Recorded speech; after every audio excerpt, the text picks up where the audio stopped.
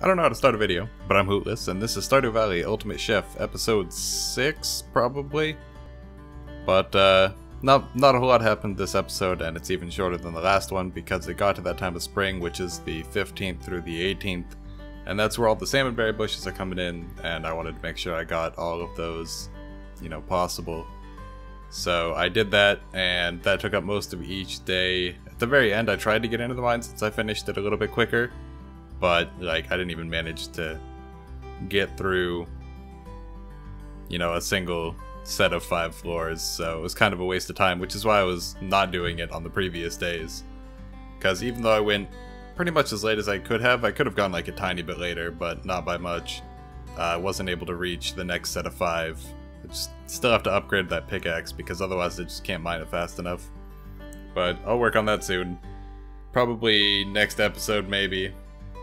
Gotta collect the copper because you have to do it in a linear fashion, so gotta upgrade it to copper first, I think, and then iron.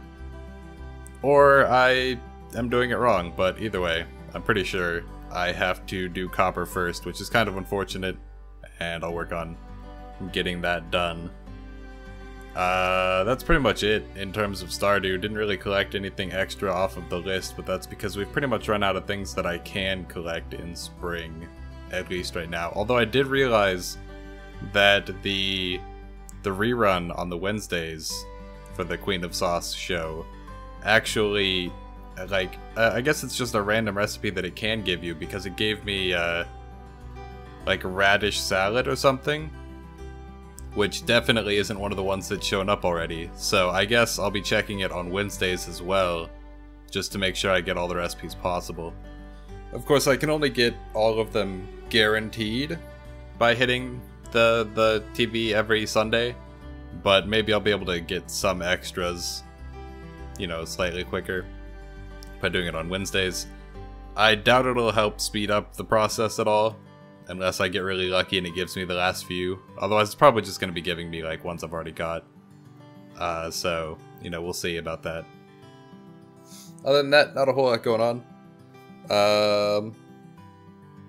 I started writing a screenplay last night, just on a whim.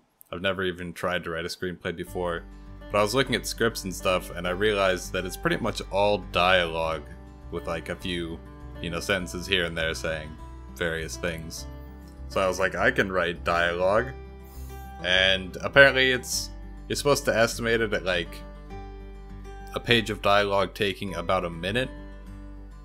So, because I'm trying to write a sitcom, it's going to be pretty much all dialogue, like I said, and that means that I need to get 30 pages of dialogue done, and that'll take a while.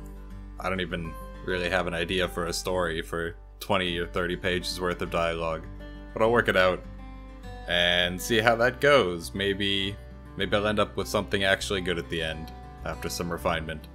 And that would be pretty cool, actually, because I do have a cool idea. I'm not gonna say it on here because, as much as I like the idea and want to see it done, I don't want it to be, taken by somebody else and written by somebody else before I have decided to give up or whatever. So if I eventually give up, then I'll probably give the idea to someone, see if anybody else wants to try and write it. But otherwise, I'm gonna keep doing that writing thing. It seems easier to do a screenplay than a novel, just because there's a lot less that you have to describe and stuff in a screenplay. Most of the control is the director, the art people, the costume department, whatever. Everyone else, there's a lot of other people involved in making a screenplay happen. Especially television, but in a novel it's just you, the author, writing it, so you have to describe everything and do everything. So I think it should be pretty good to do it this way. Like I said, it's just 30 pages of dialogue, and the pages go by pretty quickly because of how it's formatted, so we'll see how that goes. I don't know, not much else going on. I saw that new game that is being It's that new game that's the fad for people to do videos on. Celeste looks pretty neat. It's like some kind of platformer game. Apparently, it's really good. I don't have it, so I won't be checking it out. But it does look cool, so you guys should go and check out other people's videos on it because it is like if you're into platformers, it's a pretty good one apparently. Any other games that I can think of that are coming out soon? There's a remastered version of I Fell in Love with the Majesty of Colors that's coming out on the 28th. That should be pretty awesome. It's a game that's been out for a very long time. You guys might have even played it at some point. You play as like a tentacle monster thing and you can interact with stuff with your tentacles, and there's branching endings and paths based on what you do and how you interact with things. And it's pretty neat. But, you know, maybe check that out if you haven't heard of it before. Otherwise, coming up on the end of the video here. So hopefully you guys all enjoyed watching this as usual. Remember to like, comment, subscribe if you didn't. If you did. Not if you didn't. I guess, you know, do whatever. Then, if you want an easy way to support my channel, as always, check out my Humble Partner link in the description below. Helps me out, helps out Child's Play, which is an awesome charity. And other than that, I'll see you guys all next time.